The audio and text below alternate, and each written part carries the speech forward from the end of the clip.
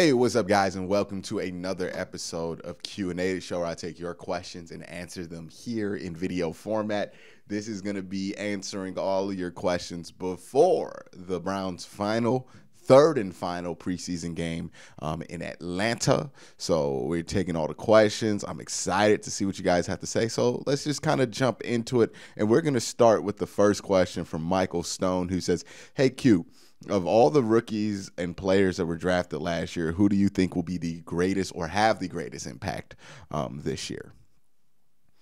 Well, the easy answer is Jedrick Wills, right? Because he's the only one that's going to be like a key starter from that draft last year. If my recollection serves me proper, I could say there's going to be an argument for Jordan Elliott to kind of step up, and then maybe Grant Delpit, even though I don't know where he's at with that hammy, and if he's going to be ready for a big role early in the year.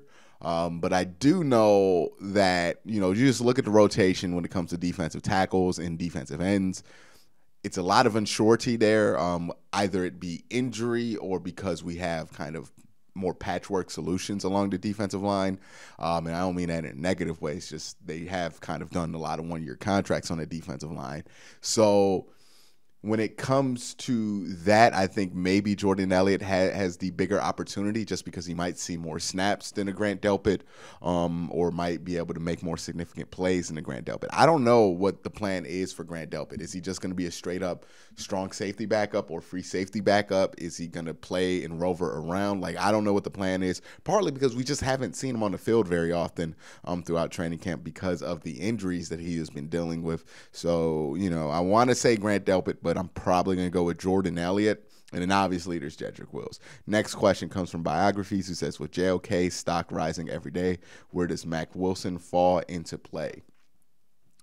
I mean, like Mack Wilson, he's probably going to be a special teams guy and a situational linebacker. Maybe his stock rises if he continues to play well. Maybe he can, be the long-term replacement and get a long-term deal to kind of replace Anthony Walker, who has a one-year deal right now. So maybe that's the situation they can go with here for Mack Wilson's future. But for right now, Mack Wilson's just worried about making the team. Once he does make the team, which is more likely than it was at the beginning of camp, then it's kind of about figuring out what spot he's going to have, and I just don't know what that is for Mack Wilson at this point. When you look at JOK, when you look at Malcolm Smith and Anthony Walker and Sione Takitaki, guys who have put in good work, 3 of the 4 in the NFL before, and JOK, who you spent a second-round pick on, it's just going to be very hard to fit a 5th linebacker into that rotation, so it's probably going to be special teams. The next question comes from Bradley, who says, do you think DEMETRIC Felton will get used more this season in the offense than Anthony Schwartz? This was an excellent question because they are both kind of gadget players that are going to be used in 2 completely different ways. I kind of lean towards you're probably going to see a lot more of DEMETRIC Felton despite him being a later draft pick, because he can do more things than Anthony Schwartz can. And he's just had more practice reps, right? So when you talk about kick return, DEMETRIC Felton's probably going to factor into that if they don't keep JoJo Natson. Same with punt return, right? And then, there's just more situations to use DEMETRIC Felton's ability to kind of be that extra running back. For example, and I don't think they're going to take Kareem Hunt out of this, but there are some situations like in a 3rd and long where the Browns will go and start with a running back in the backfield. More than often, it's Kareem Hunt, and then that running back motions all the way out to the strong side of the field and plays that boundary wide receiver position. I can see in a lot of situations, maybe a handful of situations throughout the year, that back becomes DEMETRIC Felton, because if you're going to have somebody run boundary routes, even though Kareem Hunt's really good at it, I think DEMETRIC Felton might be a tad bit better of a receiver of the football than Kareem Hunt, just when we're talking about pure receiving skills. So I think maybe in those areas you can see him. There's just a lot more ways you can envision getting DEMETRIC Felton on the field and getting the ball in his hands than you can with Anthony Schwartz, who, maybe an end around and then, maybe in a 4 vert, you can get him on the field. But other than that, I really don't know what he can do because, again, he's one of those guys who just have not been on the practice field or been playing. So you really just don't know what you should expect out of them, but we'll see. Next question comes from Ian G, who says, Stefanski gave a lot of praise to Malik McDowell. How good are his chances to make the final roster? As good as any.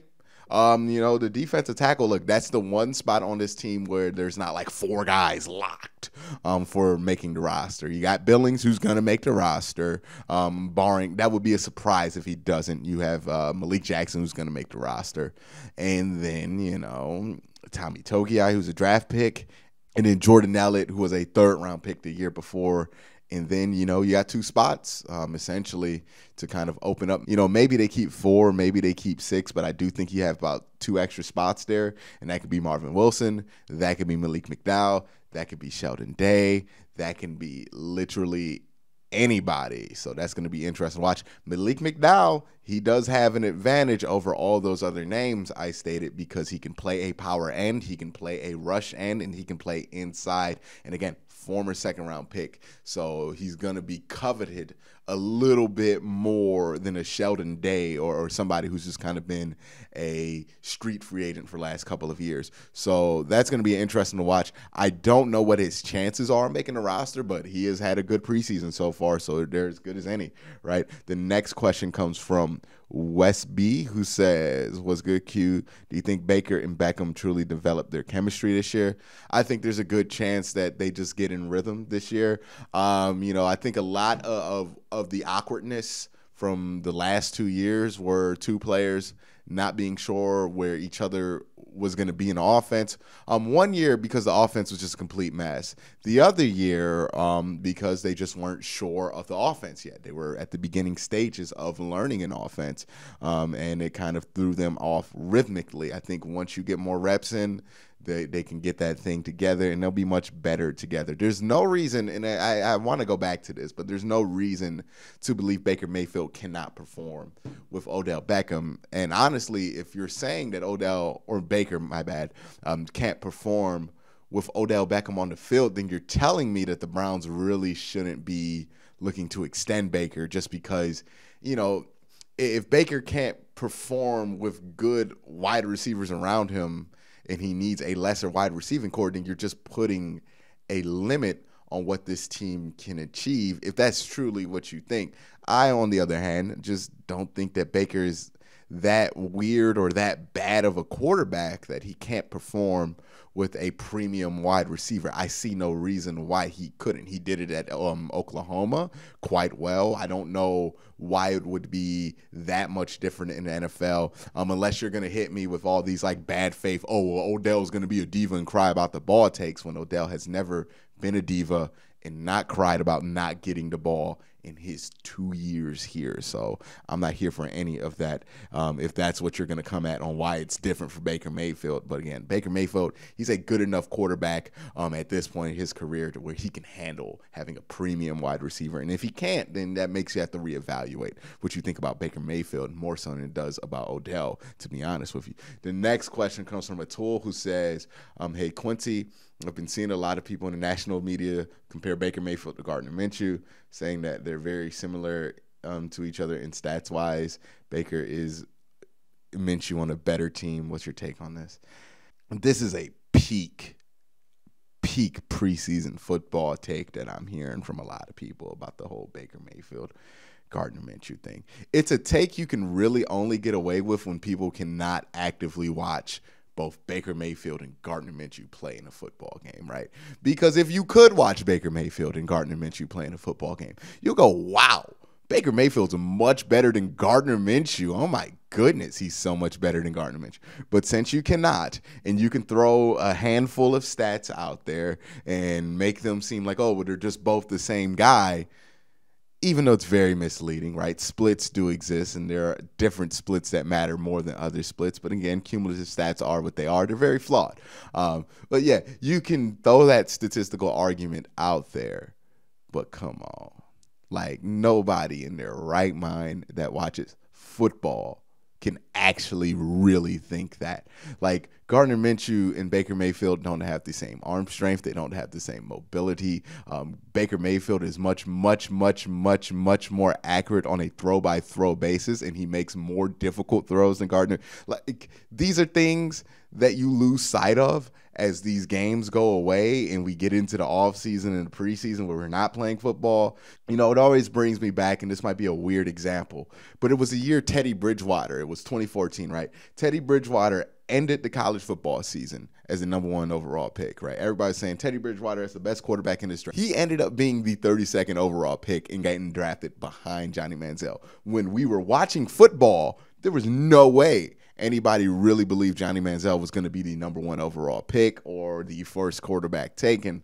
But we got so far away from football and into all of these silly things and, people chopping up stats and presenting them to you in this way or that way and making their arguments, whether they be good or bad faith, to the point to where we got to a place where Johnny Manziel got drafted before Teddy Bridgewater. It just reminds me that the further away we get from the actual games or the closer we get because there's been an absence of games, the more and more people become susceptible to arguments that they would not be if they were just watching football and the games were happening, right? So the context can be eroded at times, which can lead to people actually saying Gardner Minshew and Baker Mayfield are very similar players. Again, notice, these takes don't come out during the season when they're both playing football and when you can watch them both.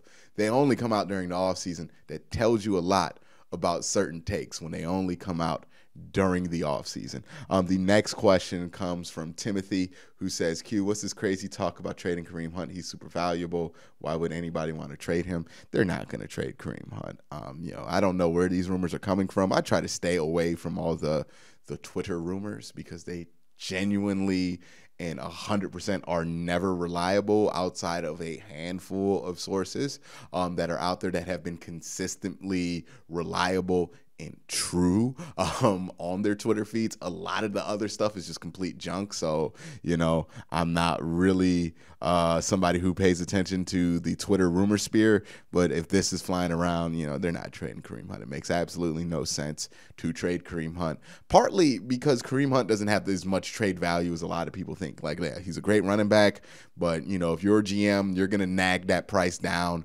because he hasn't had the, premium running back yards, and you're probably going to naggle it down to like a 5th or 4th round pick for Kareem Hunt. And that's if you're lucky. So the trade value just isn't there to make sense for the Browns to trade him. And I also don't see why somebody would trade for a running back at this point of year when people genuinely believe that you can find decent enough running back play at the end of the preseason through waivers. The next question comes from Brandon Ward, who says, with Billings playing so poorly in the preseason, he looks like a liability. Could you see one of the D tackles starting early in the year until Billups is in better football shape?